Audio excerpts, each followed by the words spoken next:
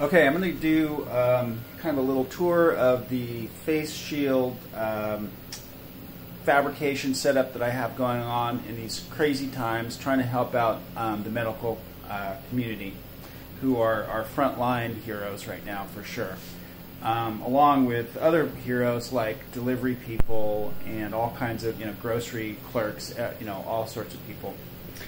All right, so this is my own 3D printer that's humming along. It's the noisiest of the bunch. These two were temporarily stolen from Castellea School and enlisted. Beautiful matter hacker filament there for this one.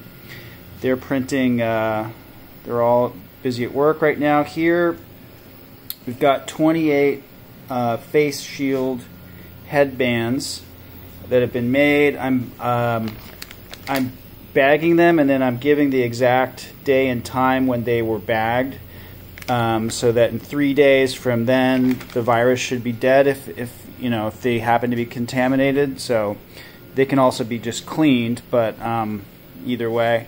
Here I have more material that was pilfered from the Born Idea Lab. I found 3 boxes of goggles here that might be useful. There's more filament. Jim Pickett was very helpful in stealing transparency film for me, and then some more supplies. Down here you can see part of an elaborate barrier system I have going on so that our dogs don't unplug the 3D printers even more times than they already have. So that's our crazy, this is our living room, right? This is our dining table right here. So that's the situation, just trying to help out our medical heroes right now.